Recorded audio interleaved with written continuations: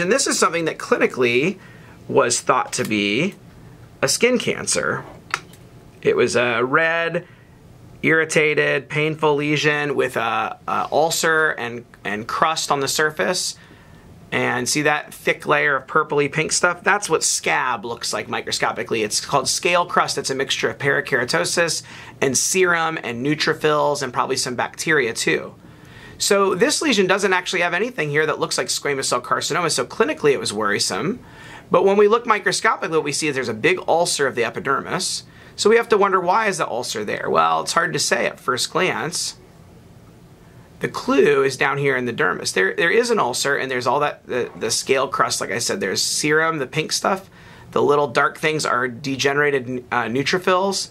These little purple blobs here are actually cocci bacteria, probably staph organisms that are staphylococcus that normally grow on the skin as flora, are just kind of colonizing this lesion. We often see that in the surface of ulcers in the skin.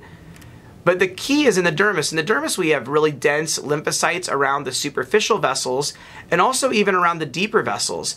And not only do we have lymphocytes, but we also have lots and lots of these bright orange little guys with orange granules. These are eosinophils. So there are tons of eosinophils in here. We have a bunch of lymphocytes and then bunches of eosinophils. And the eosinophils aren't just up at the top, but they go deep down into the dermis. Oh, sorry. They go deep down into the dermis. They gotta go out away from the vessels in between the collagen. Let's look at the other piece. Even away from the ulcer, we see the same thing.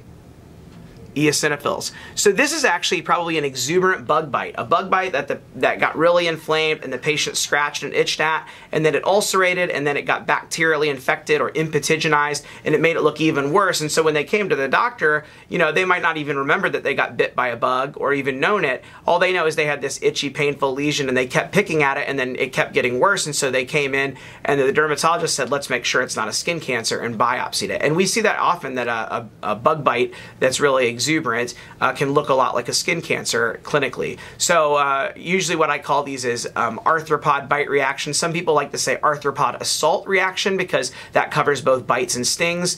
I think that's kind of a fun way to say it, but I usually just say arthropod bite reaction. And it's a good thing to know about because we see a lot of them in my part of the country. We have lots of insects here, and a lot of times people get bug bites. And people that can particularly get really inflamed, exuberant bug bites are young kids around the age of 2. Their immune system's kind of still developing and learning to react to different things, and sometimes they get really big, really inflamed bug bites. And also in older individuals with chronic lymphocytic leukemia, CLL, for some reason, because their immune system is altered, they also tend to get really exuberant bug bites. So that's an important thing to think about in a patient with a really inflamed, persistent bug bite. Is those are the possible scenarios. So a lesion like this that has edema, kind of pale areas in the superficial dermis, lots of dense lymphocytes around the superficial vessels and the deeper vessels, and then a lot of eosinophils trickling throughout the dermis, particularly down deep. Always think about an arthropod bite reaction. It's a common thing that we see biopsied.